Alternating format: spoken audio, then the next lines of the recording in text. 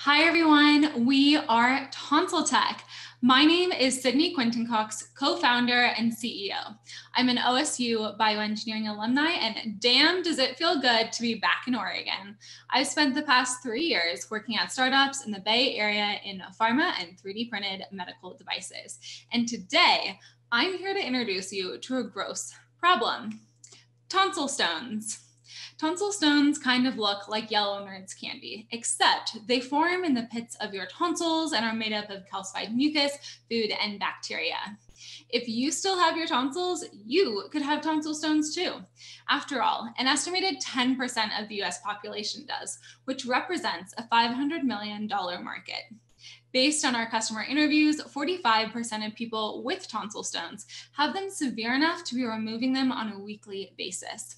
Some patients get tonsil stones a few times a year, while others have them reoccurring on a weekly basis, which is the market that we are specifically focusing on.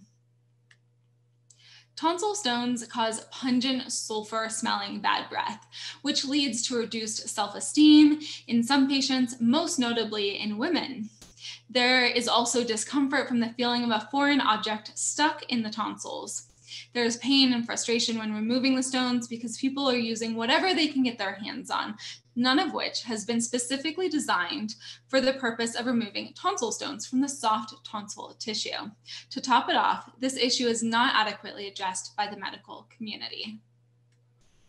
At this point, patients looking for answers have two typical paths: searching online, where they'll find tonsil stone support groups on Facebook and Reddit sharing their disdain for tonsil stones, and also suggestions on what at-home options to try next. Then they can ask their primary care physician. One of the general practitioners we spoke to describes tonsil stones to her patients as little pearls and recommends gargling with salt water or pushing around with a toothbrush to try and remove them, both methods of which are not very effective, unfortunately. If patients are still frustrated with tonsil stones and the at-home removal process, then they can get a referral to an ENT who can discuss tonsillectomy options. Ear, nose, and throat doctors say tonsillectomy, the removal of tonsils, is the only 100% way to remove reoccurring tonsil stones. But having tonsil stones is not considered reason enough to have the painful procedure, because the problem is often considered not as detrimental to the medical professionals as it is to the patients themselves. Tonsillectomies typically have a 2-week recovery time after surgery, and patients need a caretaker to make sure and prevent the scabs from forming by making sure to wake up the patient every 30 minutes to drink water. If the scabs fall off and the wound starts bleeding, patients must be brought to the hospital with their head upside down to prevent suffocating on their own blood. We believe there should be a better removal option for tonsil stones so people don't feel like they have to take the extreme measure of getting a tonsillectomy for the embarrassment of their bad breath caused by tonsil stones. Now, 66% of people with tonsil stones have a negative experience, and only 11% of people are happy with their current removal products, leaving large room for improvement. As you can see on the side, people are not using anything made for tonsils.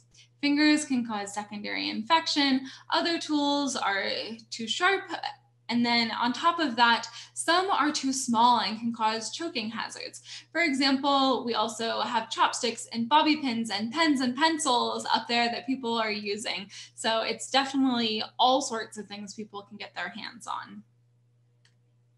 And that's why we've launched Tonsil Tech, a medical device company to help remove tonsil stones.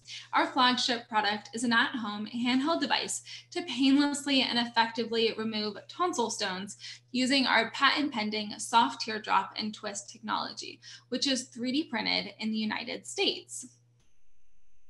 Now, there are two types of solutions, both proactive and reactive. Proactive, such as TheraBreath, adds costly mouthwashes and sprays to your daily routine. Or you could try strict dietary changes, such as removing coffee, dairy, meat, and alcohol. But who really wants to do that? And then the other option is reactive, which allows for immediate removal, which is what we're focusing on. Because at the end of the day, when you've got a hot date, you need something to remove that stinky stone now. Unlike other repurposed tools marketed as tonsil stone removal devices on Amazon, such as earwax removers, water picks, and pimple poppers, our product is better because it is specifically designed for the soft tonsil tissue. This means no sharp parts causing lacerations or bleeding, or small parts that can cause choking hazards. At home, tonsil stone removal is critical and has no dominant players in the market. Tonsil stones are a $500 million per year untapped market, and we are determined to capture 20% in the next 2 years.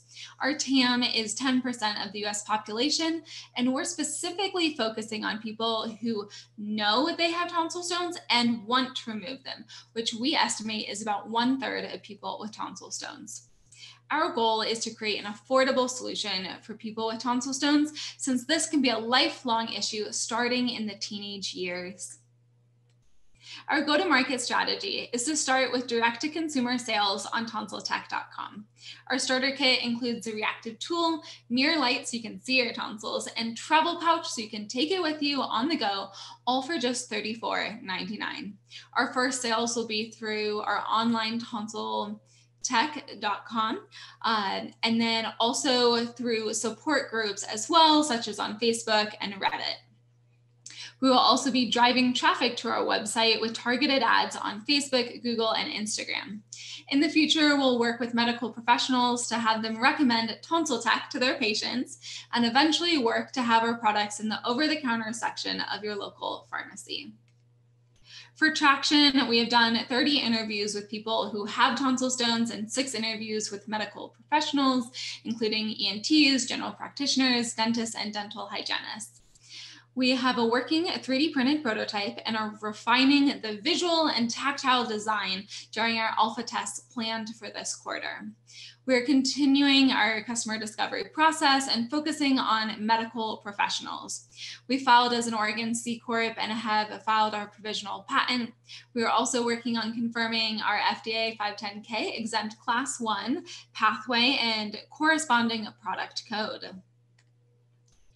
Again, at-home tonsil stone removal is critical and has no dominant players in the market.